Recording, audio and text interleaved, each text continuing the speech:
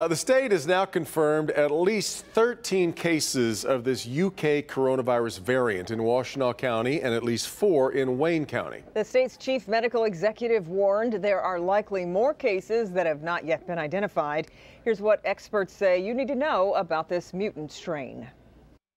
Will I test positive on a COVID test if I have the UK variant? Yes, our current COVID tests detect an infection caused by the new variant, but they won't tell you if you have the new variant, just if you're positive for COVID-19. An extra step called genome sequencing is required to tell if someone has a variant of the virus. Is everyone being tested for the new variant?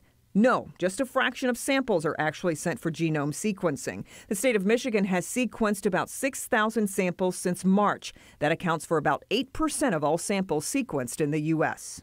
What makes the UK variant more contagious? Experts say the UK strain is better at latching on to the receptors in our nose, lungs, and digestive tract. Particularly speaking, that means it might take less time or less exposure to become infected.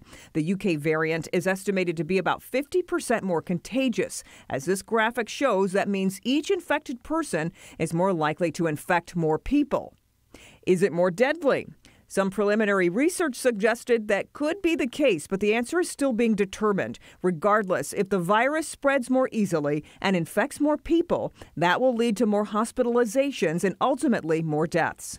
Will the vaccines still be effective? So far, experts believe they will, but we're watching that issue very closely. The vaccines can be updated if necessary.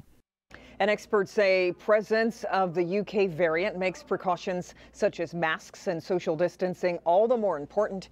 Some are recommending Americans double up their masks.